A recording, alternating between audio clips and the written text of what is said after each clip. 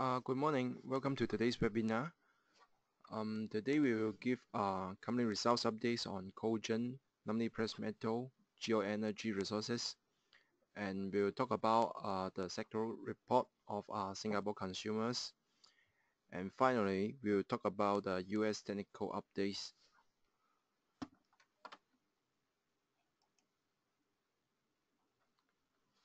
Because our analyst Richard Liao is not around, so we'll skip the Cogent and the nominee Precious Metal.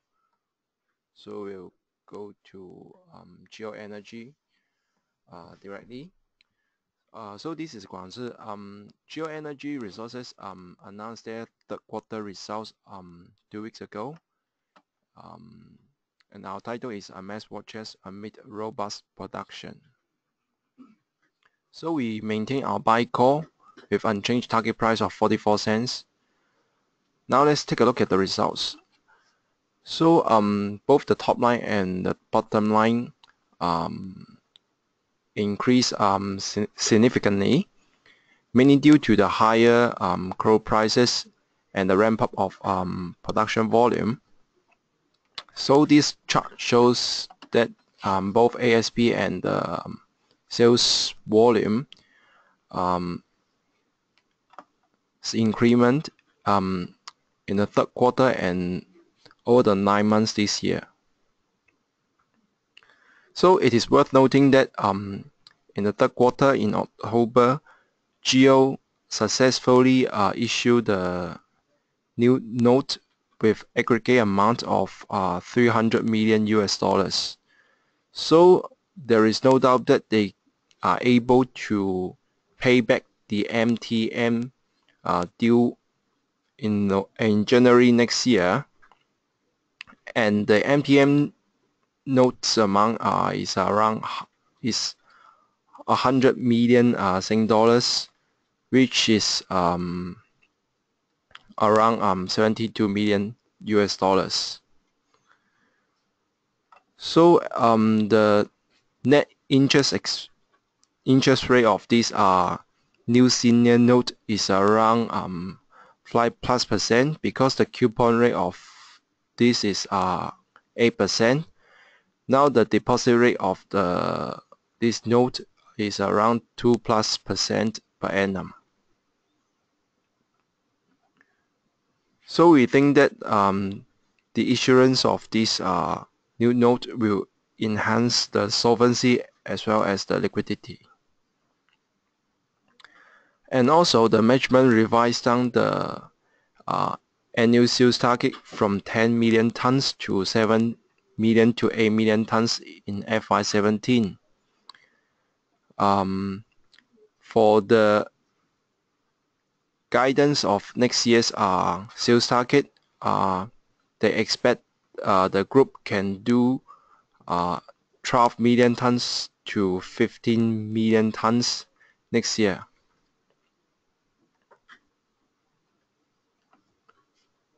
So next I will pass on to Ling Xin to talk about the Singapore consumer sector.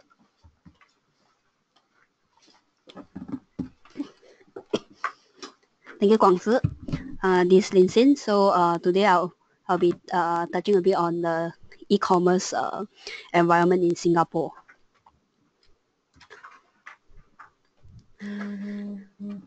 So these are the few key highlights that we will be looking into.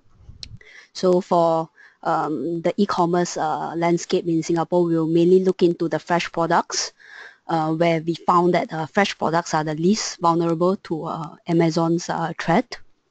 As you know that Amazon entered into Singapore in July this year.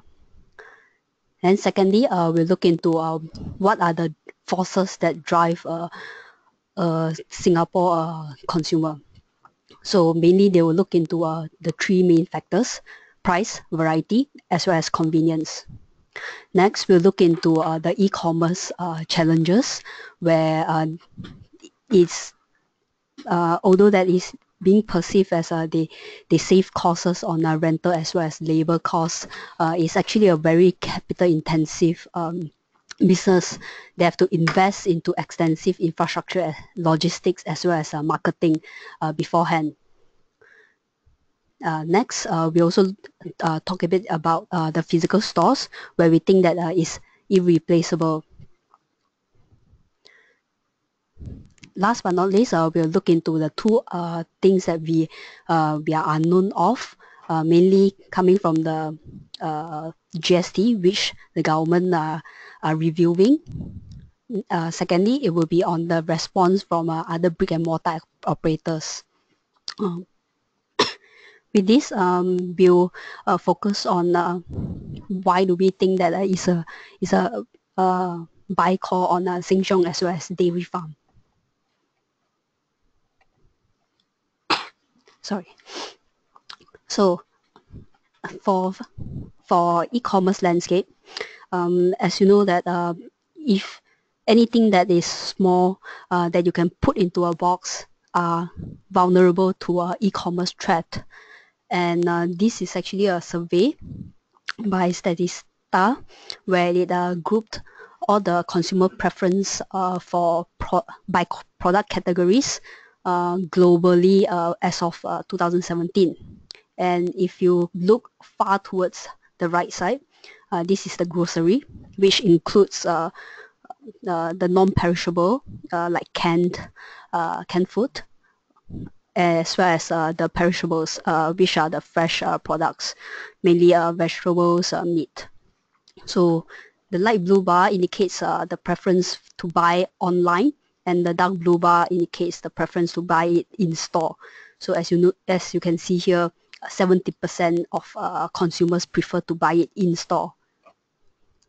And if you look into the Amazon's core product offerings, there are things like electronics, video games, books, and clothing. These are the things that, as I mentioned earlier, you can put inside a box and ship it out.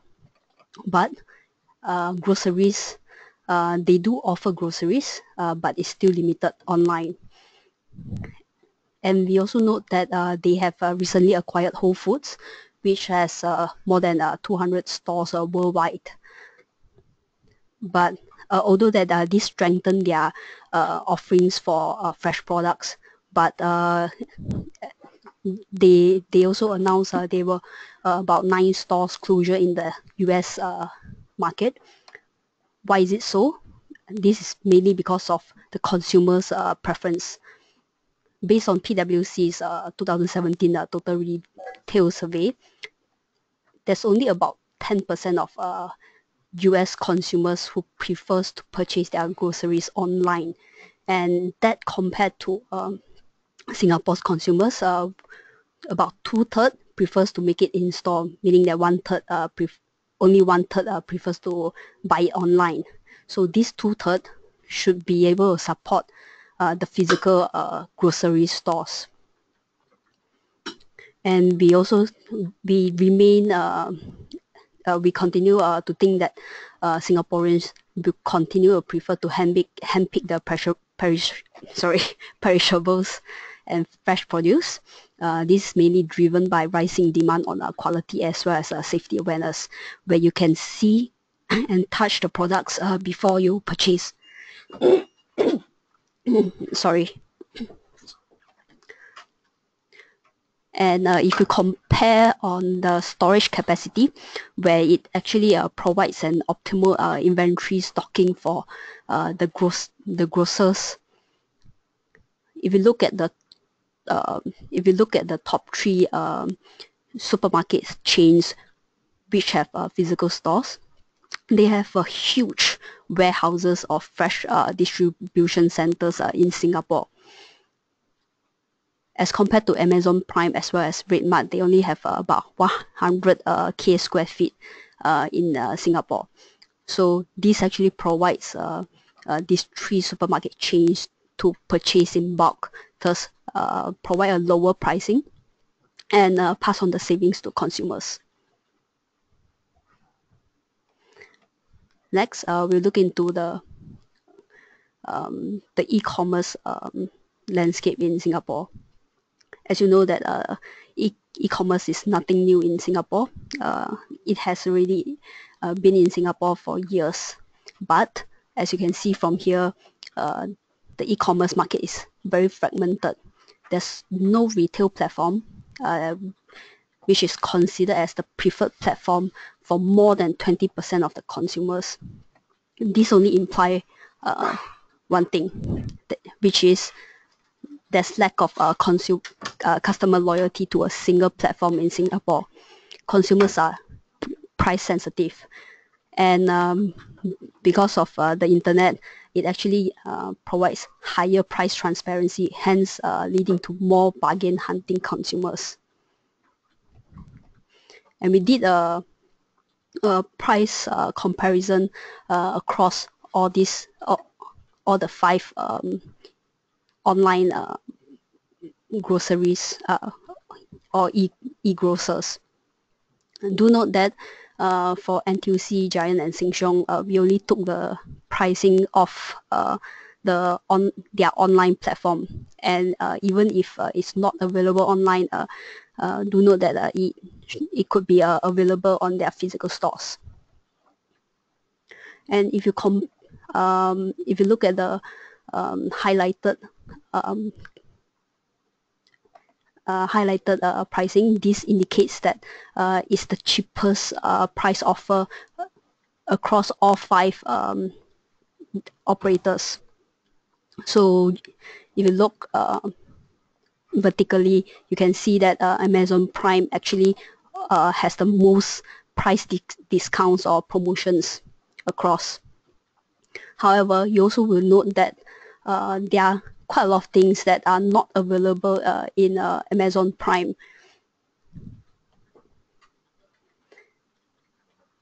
In that sense, we think that variety as well as convenience are 2 factors where consumers might look into. By being not able to offer such a wide variety, and we think that consumers generally would prefer to do a one-stop shopping, Amazon Prime might not be the prime option for them. And if you zoom down to the fresh products, which I've highlighted in the red box, so as you can see that NTUC and Sheng Siong actually offered more price discounts in terms of the fresh offerings. In this sense, you can what we have observed is that those supermarkets with physical presence, they are of a larger scale, and they can actually purchase in bulk, thus lower the input prices and pass on the savings to consumers. So these 3 supermarket chains actually has a better edge in both aspects of availability as well as pricing.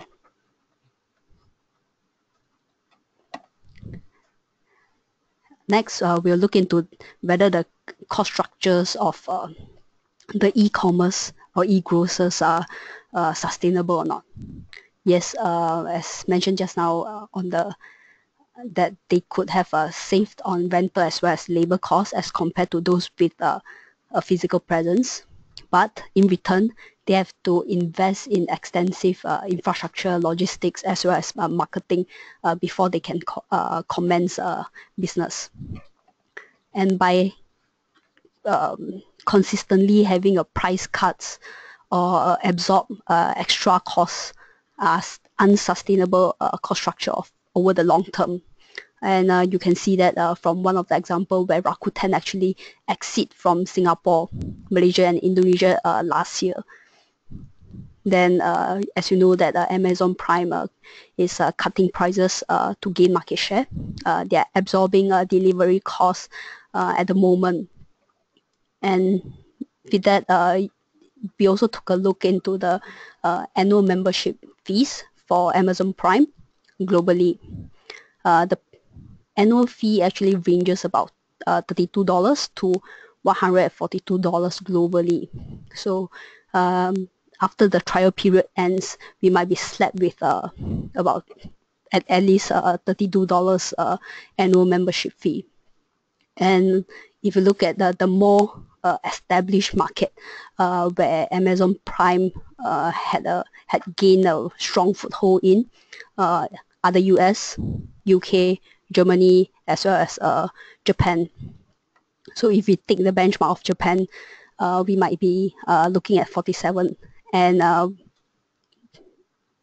Amazon has been increasing the annual fee as they gain stronger foothold, as you can see from the France example. So in this sense, they themselves know that by this cost structure is unsustainable. And last but not least, let's relate to a pure e-commerce or e-grocer operator in Singapore, which is RedMart. It has an operating loss of 21 million in 2015, which also indicate an operating loss margin at about 78%.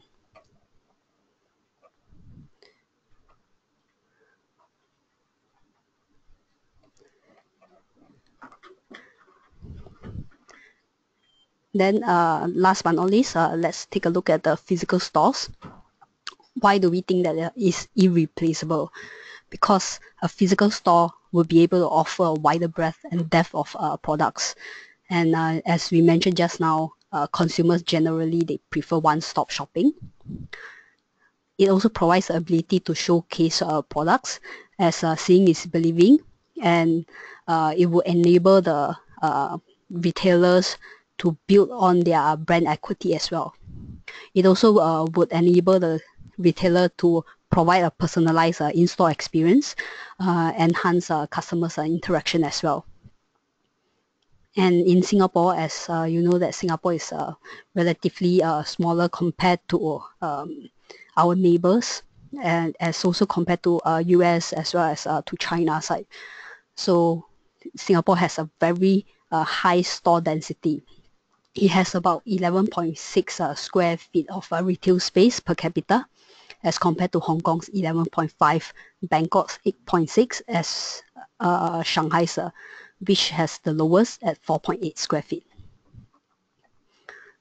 And we also have been seeing that the click and collect initiative has been gaining more popularity. All three supermarket chains, NTUC, FairPrice, Giant, as well as Sheng Siong, they are actually having this click and collect initiative.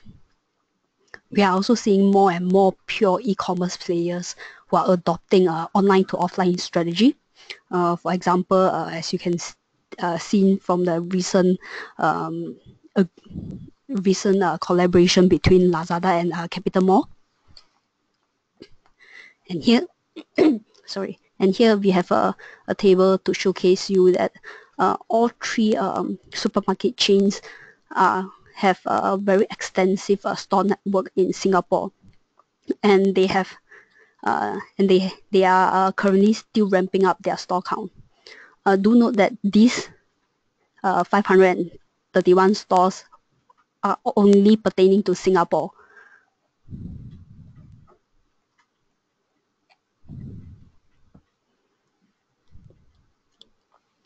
The two unknowns within this sector would be the GST, which government is reviewing on to impose on online online purchases. Currently, it's tax-free for anything under $400.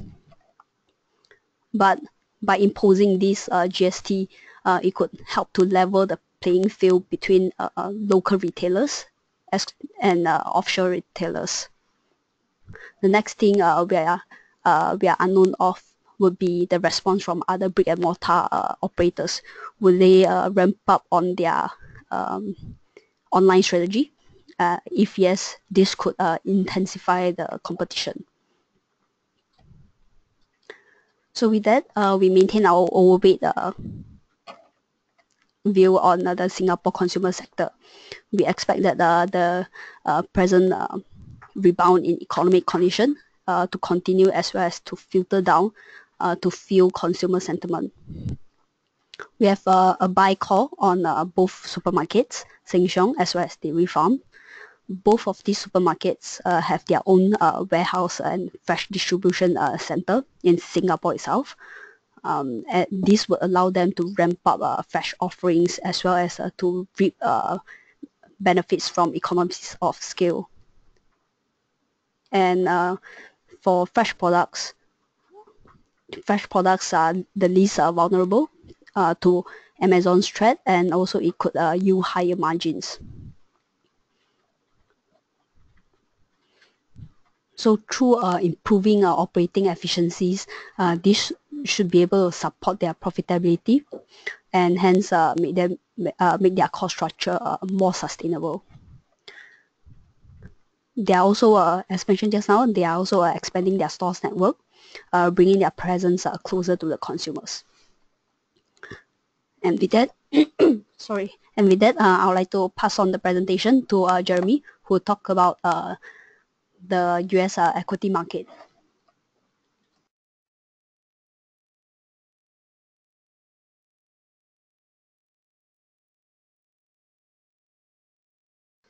Thank you, Linton. So Jeremy speaking here. So for my part, I'll be briefly going through an update on the US equity market from the recession tracker point of view. So as you can see here on the screen, what we are seeing right now is all clear for now and all remains well. And 2 months ago, we published a report releasing a list of indicators, 9 indicators, and this is sort of like an install further part 2 of the first piece. So for today's presentation, we'll be going through another list of indicators, up to 6 for monitoring the US equity market. And the reason why we are so concerned about a major turnaround in the equity market is mainly due to the fact whereby we are right now in a late stage economic cycle. And what I mean by that is we have been showing this slide for quite some time already. So as you can see over here in this table, we are right now in the 101 month of economic growth expansion since 2009. And obviously this 101 month of growth is right now the third longest in economic history. So you can see historically on average, the economic expansion cycle lasts around 60 months or so. Right now we have way surpassed that number and we are right now in the 101 months of growth, as well as way surpassing the housing boom period whereby the growth was around 73 months.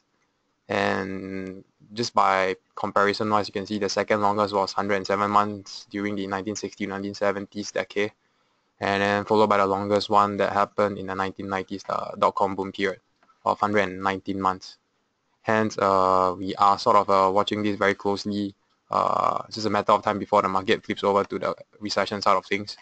But what our recession indicators are showing us is that we still might see another 6 more months or so of economic growth before some sort of a weakness come in. So I will just go through more in depth what I mean by that in the following slides. But just to re-emphasize again why we are in this late stage economic cycle. So over here on the chart, you see the bottom panel shows you the S&P to VIX index ratio. Basically taking the S&P 500 index divided by the VIX index, which gives us this particular ratio at the bottom, shown by the black line. Top panel is the S&P 500 index. So the main takeaway from this particular slide is we are right now again in some sort of a euphoria, unprecedented high. So recently we hit a ratio, this particular ratio hit a record high of 283. And normally each decade forms its own euphoria high. So for the current decade, the euphoria high that we actually noted was this 192 mark that was formed back in 2014. And just to give you a brief feel of how we use this particular ratio to signal whether we are in a late stage economic cycle is to see where we are in terms of the index. So during the dot-com period, you can see over here 1990s decade, the euphoria high point was around 73. And you can see pretty nicely once we hit the euphoria high, the index will tend to just bounce around that particular area, and ultimately once it moves into a blow-off phase and forms its own respective top, the bubble more or less falls by itself. So during that period, euphoria high was 73 and the high came in at 91, and ultimately the vertical line marks the point whereby the ratio itself forms its top. And you can see coincidentally the S&P 500 also topped out at around the same time and fell 47% during that three-year period. So during the housing boom period, pretty similar pattern. Euphoria high right now becomes at a higher level. Instead of 73, it forms itself at 118 euphoria high. And The top was formed a few years later in late 2007 with a high of 145 before the bubble popped. So you can see over here during the housing boom period, this particular index, this ratio index actually gave us a pretty good warning sign of a topping of the market. So during this case, the vertical line happened in around February of 2007 and actually gave us a 34 weeks lead in terms of warning that the market is going through some sort of correction. And ultimately, the subprime crisis happened in late October of 2007. So using this matrix gives us a good flavor about where we are in terms of the economic cycle, as well as whether we are in a euphoria stage. And obviously, clearly looking at where we are right now at the right side of this particular slide, you can see right now we are hovering at the top right hand corner of things. So obviously the high of 283 is way higher than the previous two euphoric high, as well as the current decade high of 192. Hence, again, to re-emphasize that we are in this late stage economic cycle and right now in the euphoria stage. Another thing we like to highlight over here is why we like the VIX index so much is because you can see over here, this is the VIX index on the daily time frame. And what we want to highlight over here is the VIX index actually shows major crack signs and vulnerability as opposed to what is being shown in the broad-based equity market, such as the S&P 500 index. So you can see these two highlighted regions over here show the point whereby we only saw small down days within the S&P 500 index around in October and November period, whereby during the same period, the S&P 500 index only fell around 1.2%-ish. However, on the flip side of things, you can see the VIX index, which measures the implied volatility of the S&P 500 index, showed a different adverse reaction. So during the period whereby S&P 500 index only fell around 1.2%, the VIX index actually spiked to a range of 30 to 45% each during those respective time period. Hence, we believe by watching the VIX index, it gives us a better feel of what's happening underneath the market rather than just looking at the S&P 500 broad-based index. And in the following slides, I will explain more how we use this VIX index to actually pinpoint major crack signs within the market. So like I mentioned earlier in the first slide, here is the list of new indicators that we are adding into our recession tracker. So the original list of indicator, we have 9. Right now we are adding 6 more into the recession tracker to make it more wholesome. And for the current list, you can see it can be separated into 2 subset, price action related, which are the following: VIX index, the S&P 500 index quarterly time frame, the 10-year treasury yield, and then the economical data, which includes the ISM manufacturing PMI, unemployment claims year-on-year change, as well as the retail sales year-on-year growth. I will just dive in deeper on each individual indicator to explain how I actually use them to spot for major market turning points. So for the first one, like I mentioned again, VIX index is a very important indicator that we like to watch because it shows the true nature of what's happening in the market. So how we actually use the VIX index to watch for major weaknesses, signs of trouble are being highlighted by a paradigm shift higher within the VIX index. So we need to see a violent spike within the VIX index, and this violent spike actually needs to hold. And here are the criteria that needs to hold in order for us to see that kind of sustained weakness. So point 1, we need to see that VIX index actually consolidating around the 10 euphoric floor for a prolonged period to signify bubble-like behavior. Point number 2 is to see unexpected sub-spikes in the VIX index leading to a breakout higher above its normal range. And then point number 3 is we need to see the VIX index actually forming a new floor from a euphoria floor of 10, shifting higher to a new panic floor of 16. And then ultimately the point whereby the market actually flips over is when we get a second retest of the 16 panic floor. To make it more clear of what I mean, here's the case study during the dot-com period. So the top panel over here is the S&P 500 index, and the bottom panel over here is the VIX index. So I mark up each point 1 to point 4 pretty nicely in this chart to explain what I mean. So you can see during the dot-com boom period of 1990s, the VIX index actually tracked pretty nicely between this range, 28.3 being the upper range, as well as the euphoria floor of 10. So like I mentioned again, to signal that we are in a late stage economic cycle as well as euphoria, we need to see the VIX index actually hovering around the 10th floor for a prolonged period. And ultimately for point 2 to come in is to see anomaly spikes being highlighted by these 2 red zones over here. So the anomaly spikes need to come in to break above its normal range. So during the dot-com period, the range was around 28.3, which happened somewhere in the late period of 1997. And once the anomaly spike happened, we need to see a paradigm shift away from the euphoria floor of 10 to a new panic floor of 16. So point 3 more or less tells us that the market is going through some sort of a weakness. And ultimately, once we get the retest of this 16 panic floor to confirm the sustained weakness, you can see what happened. So this vertical line is the point whereby we get a second retest of the 16 panic floor. And ultimately, you can see the S&P 500 index fell together in line pretty perfectly when we get a retest and move higher in the VIX index. So during that period, once the signal was confirmed, the S&P 500 index actually fell 47%. A very similar pattern played out again in the housing boom period. So all the way from 2002 onwards until 2007, you can see the VIX index actually moved pretty nicely within this range, which we term complacent paradigm. And point number 1 came in slightly somewhere around 2005, as well as late 2006, whereby we see the VIX index actually bounce off this 10 euphoria floor for quite some times. And ultimately, once in around Q3 of 2007, the anomaly spike happened, shown by the red zones. Anomaly spike above its normal threshold of 23.81. It's actually signaling that something might be wrong within the market. And for point 3 wise, you can see we need to see the VIX index, like I mentioned again, to reset the euphoria floor to a new panic floor from 10 to 16, which more or less tells us that there is actually a shift within the trend for the VIX index. And ultimately, once the 16th floor is being formed, re-establishment of the 16th floor, the second retest will more or less give the further confirmation that the market is sort of going through a crisis, which is what is being confirmed by the top panel over here, which is S&P 500 index. Once that happens, you can see the S&P 500 index actually accelerated itself. And after that point, you can see the market just crashed 51% for the following 1 year or so. So you might be wondering where we are right now. So here's the VIX index, the current outlook. Still pretty nice in terms of where we are, only in the early stage of stage 1, the euphoria phase. So here's the complacent paradigm that I mark out. So pretty similar to what happened during the housing boom period. So since 2012, we have been moving pretty nicely within the 27.7 range high to the current low of around 10. And even more recently, you have seen the VIX index actually bottom bounce around this 10 euphoria floor for quite a multiple times. So right now, we are safe to say that we are only in stage 1 of this particular VIX index.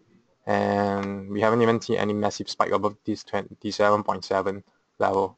So moving forward, we believe just purely by using the VIX index itself, we could still easily see 6 more months of upside in the equity market before we actually see a paradigm shift within this euphoria phase.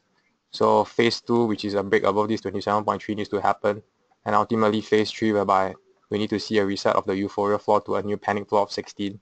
Once that happens, the last move that needs to come in is the second retest of the 16 panic floor to confirm the sustained weakness. All in all, for that particular 3 points to play out, we could easily see another 6 more months of development before we see point 4 comes in. So again, it's safe to say that probably we could still see further upside within the equity market just by using the VIX index as a guideline. For indicator 2, another price action based indicator, we took a look at the S&P 500 index quarterly time frame. And again, we can actually break down the market into 3 stages. Mainly early stage bull market highlighted by consecutive bullish quarters shown in the yellow boxes. Late stage bull market or blow off phase highlighted by a bearish quarter disrupting the prior bullish quarter streak. And ultimately the start of the bear market highlighted by at least 2 consecutive bearish quarters in the red box. Okay, I'll just illustrate what I mean by that in this particular chart. So here's the S&P 500 index on the quarterly time frame, and the up arrows point towards where the start of the bull market happened. And in a early stage bull market, consecutive bullish quarters are norm, which was what happened since 1995 all the way until 1998. And once we sort of see a bearish quarter comes in and disrupt the previous bullish quarter streak, what it's telling us is that the market is going through a blow-off phase next, which was what happened over here, whereby we saw 6 quarters of blow-off phase, and ultimately the confirmation of the bull market will be signaled by consecutive 2 quarters of negative quarters over here. So I think 2Q or Q3 or 2000, that was when we get the second bearish quarter, first one being the one here, And ultimately, once the second one came in, you can see, or more or less, be sure that the market is ready to turn around, which then marked the dot-com high. So during that period, the S&P 500 shed around 45%, and a similar pattern played out again in the housing boom period of 2000. So around 2002 Q2 or Q3, we started our early stage bull market. And this particular red bar over here actually kickstarted the blow-off phase, which lasted 6 quarters as well, similar to the one we had during the dot-com period. And again, like I said, highlight in red over here shows you the consecutive 2 quarters of bearish bars. So similar pattern played out during the GFC, whereby the bursting of the bubble was being confirmed by at least 2 bearish quarters over here, which then exacerbates the sell-off, and the market fell around 46% after we get the second bearish quarter. So the current stage right now where we are, so we started our early stage bull market back in 2009, pretty nice bullish streak to the upside, and only somewhere in Q2 or Q3, that was when we get our first warning sign whereby the red bearish quarter came in. But when the first one actually forms into the market, it's telling us that the market is going through a blow-off phase. So you can see since 2015, we have been pretty nice moving in a bullish blow-off phase, whereby we have seen 8 straight quarters of bullish bars without any sign of a weakness. So moving forward right now, even as of now, S&P 500 has been breaking new high. What it's telling us is that the blow-off phase could actually last longer than what we expected. Previous 2 examples over here lasted for only 6 quarters, and right now we are way surpassed this particular 6-quarter streak. So using this particular indicator, what we want to look out for any major turning point is it needs to at least form 2 consecutive quarters of a bearish quarter in order for us to sort of get an idea that the market is ready to turn around. As of now, there isn't any sign of the bearishness yet within the market, and hence we believe that the market still has further room to go to the upside. Moving to the economical data point of view, so here's the ISM manufacturing PMI, which basically is a sentiment that tracks purchasing managers from the manufacturing side, industrial side of things. So in the previous report, we gave an update, more in-depth view on what the consumer sentiment are doing. To give you guys a more wholesome view, we actually provided this industrial manufacturing PMI to get a sensing of what the whole economy is doing. So using the ISM manufacturing PMI, the following criteria needs to be present in order for us to spot for market weakness. So you can see over here 0.1 to 3. What we have noted is that the ISM manufacturing PMI needs to enter into a euphoria high of 58.1, and then a reversal of the trend to the downside, and ultimately for the ISM manufacturing PMI to stay at least below the 50 line for 2 months or more. So you can see over here at the bottom panel is where the ISM manufacturing PMI is. The 50 line shows you contraction or expansion. So a reading below 50 shows contraction, while a reading above 50 shows contraction. And I've marked up 0.1, 2, and 3 to tell you which stages we are at. So during the dot-com period over here, you can see we tag the euphoria high, and once we tag the euphoria high of 58.1, there's a major reversion within the index. And ultimately, the vertical line over here demarcates the point whereby we get the 2 consecutive months of reading below 50, which then you can see sort of form itself as the dot-com high as well. So market fell 46% when that happened, and a pretty similar pattern played out again during 2008-ish period. So we tagged the euphoria high back around in 2004, and once it hits the euphoria high, somehow or other the mean reversion property is pretty apparent here, and the trend actually reverses once it hits the euphoria high of 58.1. And ultimately, point number 3 needs to come into play, whereby we need to see at least 2 consecutive months of reading below 50 to confirm the sustained weakness, which happened around in March of 2008. And once we get that kind of signal, you can see the market actually went into a deep dive and confirmed its GFC high, and market fell 46% during that kind of period. So right now, we have actually seen a strong reversal and trend in the PMI since around 2016, moving pretty nicely in this uptrend. But right now we are tagging the euphoria high of 58.1. Recent high has been surpassed the 60 high, and if you would use the mean reversion kind of property, once we hit the euphoria high, chances are that it will continue to bounce around this area and reverses its trend. But ultimately, what needs to happen is for the trend to actually sustain and for the PMI data to actually fall below the 50 level for at least 2 consecutive months to signal real weakness. And in order for that to happen, we can still easily see another 6 more months of development before we see a contractionary data come into play. Hence, like I mentioned, time frame wise, we can still easily see 6 months of growth in the S&P 500 index before some sort of a market weakness comes in. For indicator number 4, another economical data. So retail sales year-on-year growth pretty much shows you the similar picture to the previous slide. So retail sales data actually also supplements our consumer sentiment indicator. So basically this one tracks the purchasing power of a consumer for personal consumption as well as for household consumption.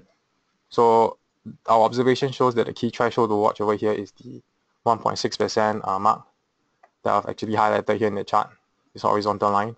And you can see historically, once the retail sales year-on-year data actually falls below the 1.6% mark for a prolonged period, highlighted by the red zone over here as well as the red zone over here, you can see what happened to the market.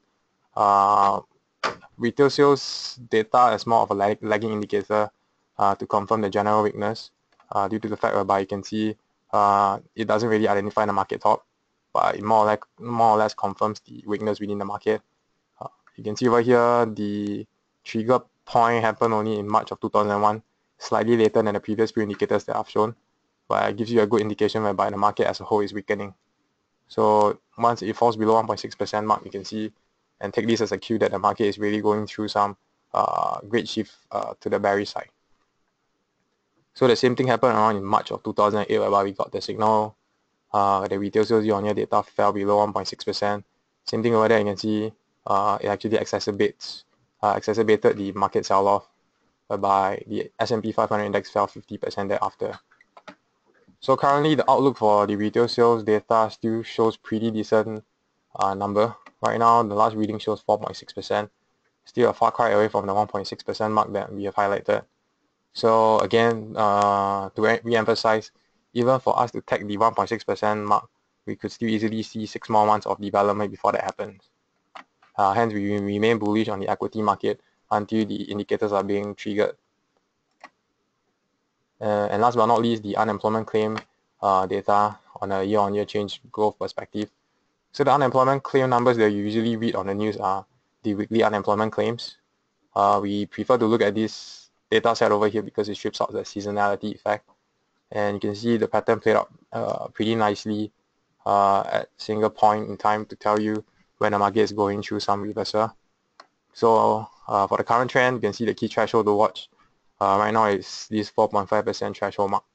I'll just briefly go through the previous 2 examples over here during the .com as well as the housing boom period of how we actually use the threshold to spot for major market weakness. So during the 1990s period, you can see the upper threshold for the unemployment claim was around 19.4%, as well as during the housing boom period, the upper threshold was around 14%. Once the unemployment claim actually spiked above its normal range, whereby it shows the anomaly spike by these 2 red zones, you can see what happened to the market. Vertical line in the chart over here marks the point whereby we get the anomaly spikes. You can see during the .com period, it sort of aggravated the market sell-off. Market took it as a cue to actually deep dive for 40%, and same thing over here during the GFC period. The market sold off 50% once we get the normal spike above its normal upper threshold. So since 2011, we actually got a kind of similar pattern whereby the unemployment claim year-on-year data forms its upper threshold of 4.5%, and since then you can see how well respected this line have actually come into play. Multiple retests of this 4.5% threshold mark further confirms this as a critical line to watch. So unemployment claim right now stands at negative 4.4%, again still a far cry away from the 4.5% mark. Hence the timeline of 6 more months of growth within the market is pretty reasonable from what we see. So until the unemployment claim actually triggers this 4.5% threshold mark, we believe that the market should continue to grind higher moving forward. And the very last indicator over here that we want to highlight is the 10-year Treasury yield. So as more of the smart money congregates within the bond complex, we believe that's the reason why the 10-year Treasury yield is able to sort of signal the market top way before the equity market bubble pop. So you can see during these 2 examples over here, during the dot-com period as well as the subprime period, the 10-year Treasury actually top out pretty nicely 9 weeks and 15 weeks before, respectively, during the dot-com as well as the GFC period. And how we actually use the 10-year Treasury yield to actually spot for market weakness is, for more confirmation of the top within the 10-year Treasury yield, two things need to happen. We need to see the 10-year Treasury actually breaching the multi-year uptrend line and then subsequently form a new 52-week low shown by this particular red box over here. You can see what happened once we get that kind of a signal that the 10-year Treasury has already topped out. It corresponded pretty nicely with the top within the dot-com bubble. And then the same one kind of a pattern played out again in 2007, whereby you can see this 10-year Treasury actually broke its multi-year uptrend line, and ultimately once it's formed its new 52-week low, you can see what happened. Market fell 50%, pretty nicely in line with the 10-year Treasury yield. So the current outlook for the 10-year Treasury yield, last reading for the 10-year Treasury is at 2.3%, and we have actually marked this particular multi-year uptrend line that was formed back in 2016. As of now, 10-year Treasury is still pretty safe above this particular multi-year uptrend line. Like I mentioned, two things need to happen for us to get a confirmation that the 10-year Treasury has topped out. It first needs to break below this 2.3, this multi-year uptrend line, and then ultimately break below the 2.06 key threshold. So the 2% threshold will actually mark the point whereby the 10-year Treasury low actually form its new 52-week low. So all in all, even by looking at the 10-year Treasury yield perspective, it's still pretty much moving in a range-bound price action from around 2.4% to 2.2%. So until we get a major move within the 10-year Treasury yield to the downside, we believe that the equity market as a whole should continue to grind higher from here on. And hence, in summary, this is the table to show you the few of the recession indicators that we are following. So those in bold are the ones that I've just talked about for the past 20 minutes. And those at the bottom are the rest of the indicators that were mentioned in the previous report. So ultimately, I'll just point your attention to the utmost right column over here. Ultimately, what it's showing is that in terms of the bearish signal wise, none of the indicators are flashing red yet, which is why we remain bullish on the equity market as a whole. And like I just shown you in the previous few slides, we could easily still see 6 more months or so of upside for the equity market before some of these indicators actually breach its respective threshold. So hence you can see we've shown this chart before, the deep buying roadmap, with the belief that the market should continue to grind higher from here on for at least 6 more months or so. This strategy of deep buying using the 20 and 60-day moving average actually provided a pretty reliable pattern to actually time the market correction. You can see over here, I've highlighted the orange color area. Those are the points whereby the market actually reversed its correction back into the uptrend pretty nicely, whereby the red line is the 20-day moving average, the blue line is the 60-day moving average. You can see how the 20 and 60-day moving average acted pretty perfectly as a springboard for every correction that happened. So even for the most recent example over here back in around November, there was some major consolidation around the 20-day moving average for about 2 trading weeks, and ultimately you can see how the 20-day moving average continued to support price and propel price higher to break for new record highs. So for the S&P 500 wise, in terms of target to the upside, we believe that the S&P 500 will continue to move in the tranches of 50 points or so. So for current, we believe 2700 will be next, followed by 2750, 2008, and so on and so forth. And the price action wise for the S&P 500 should continue to tread along the 20 and 60-day moving average for its correction. And pretty much similar pattern for the Nasdaq 100 as well as the Dow Jones Industrial Average. So I wouldn't go through as much in detail over here, but ultimately the key or important thing right now for the Nasdaq 100 is we are right now tracking the 20-day moving average. So if this pattern were to play out, we believe that the 20-day moving average will continue to hold. Chances are that we are going to see the Nasdaq bounce higher from here on to retest the round number of 6,005 to 6,006. And hence, in summary, here's what we see. So the S&P 500, we believe right now is in a blow-off phase, but based on our indicators, it's still saying that the blow-off phase could last longer than expected, and we could still easily see 6 more months of upside before some of the indicators are being breached. So all in all, we believe the equity market should continue to grind higher from here on, and buy the dip strategies to continue to dominate the market, like I just shown you in the previous two slides. But the 20 and 60-day moving average continues to act as a springboard to propel price higher. So in terms of tradable instruments wise, here are some of the ETF as well as the CFDs to capitalize on the move to the upside. And for those that have actually missed our first report on the 9 indicators that we have mentioned in the table, just refer to the link over here for the report as well as the webinar, where we go in depth about how we actually use the particular indicators to spot for major market weakness. And yeah, with that, we've come to the end of today's webinar. We'll open the floor to any questions in the meantime. Thank you.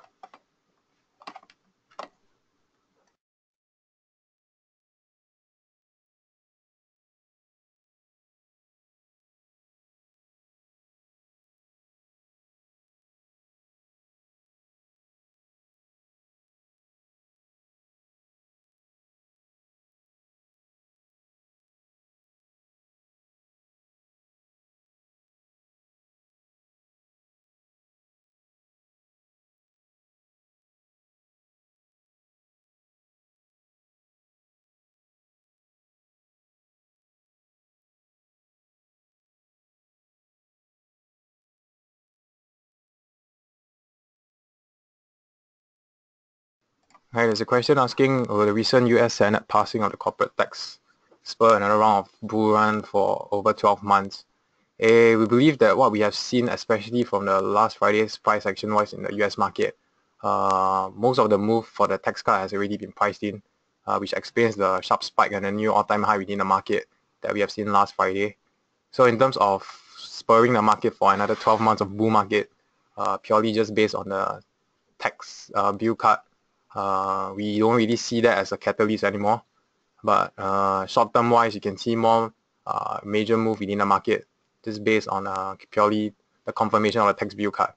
So right now, I think the US side of things, there will be a reconciliation of things between the Senate and the House in order to pass this bill through. So until we get the news for that, we believe the market should continue to stay stagnant. And once that happens, we can see another jolt higher within the market in the short term. But in terms of a 12-month bull run, we don't really see that happening from that piece of news by itself.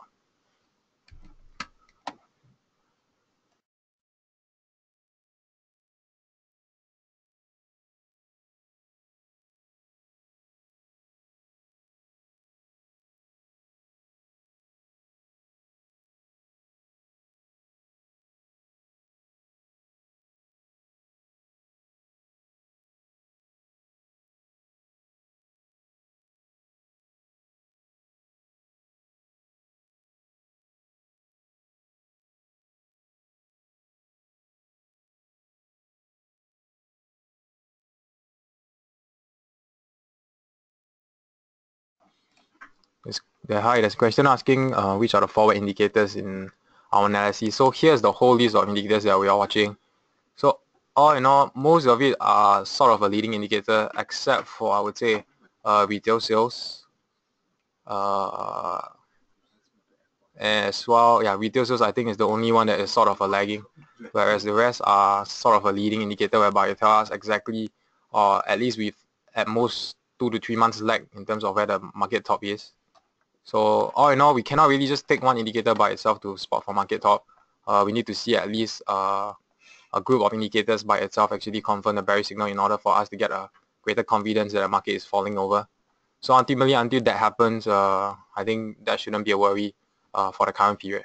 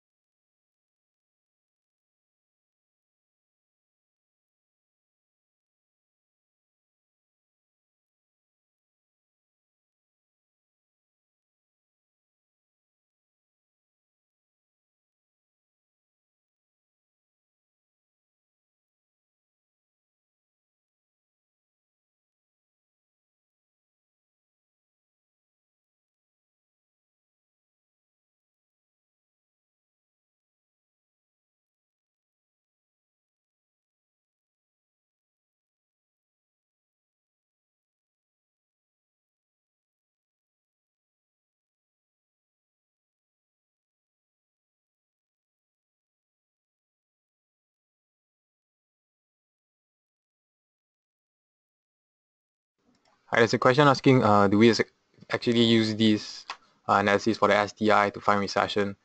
We haven't really done an in-depth study in terms of using a list of indicators to spot for weakness within the SDI. But US being the big boy of all, we believe the rest of the market should take cue from the US, which is why we place much emphasis on the US and have studied so deeply into the US recession tracker. So ultimately, I think when the day comes whereby once the recession tracker actually signals red for all the indicators, there's a high likelihood that the US market should flip over, and at the same time, most of the major equity market regionally as well as internationally should also get affected in the same way.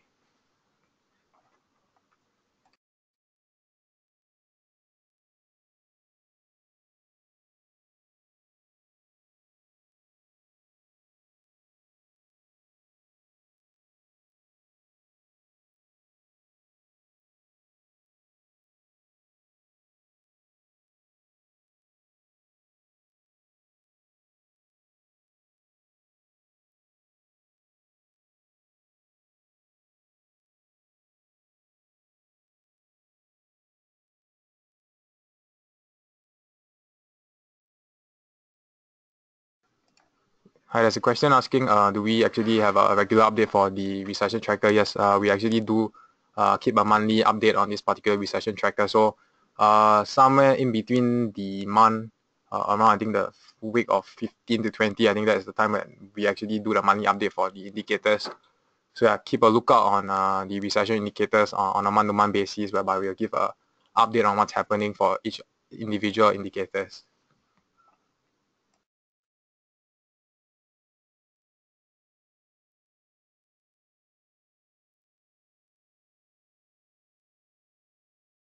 And for all the reports wise, it can be found on stocksbnb.com. And someone asking for a watch list for the Phillip 20 portfolio, yeah, it can also be found on the stocksbnb.com. Yeah, just refer yourself to the stocksbnb.com, whereby that is where our reports are all being uploaded to.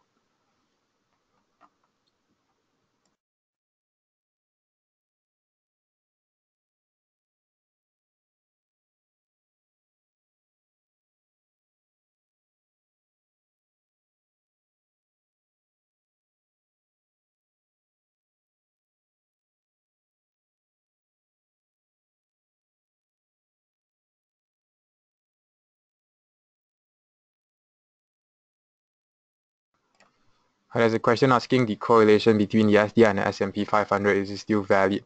We note that especially in the more recent example, the SDI seems to be lagging behind the US market somehow or other. But all in all, when the major moves come in the market, especially huge upswings or huge downswings due to major market events, we see that historically during like the dot-com as well as subprime period, major event actually do cause the market to move in a certain direction at the same way.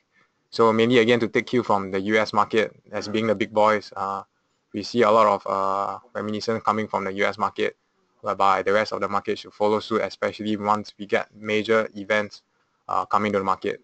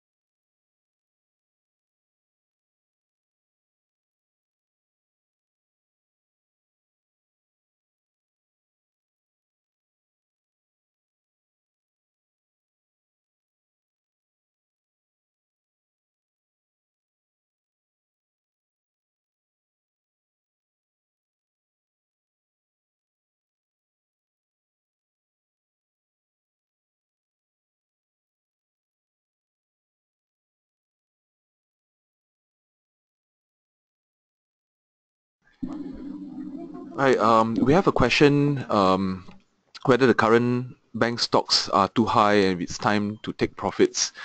Well, I mean, it is good to take partial profits, but to continue to stay invested. I think most of the investors have psychological impression of what the bank stock prices should be based on the past 10 to 20 years. But I think we cannot use the same approach to how we look at the bank prices, because there are some of the fundamental changes to the way banks are operating. One is, of course, we know of the digital initiatives,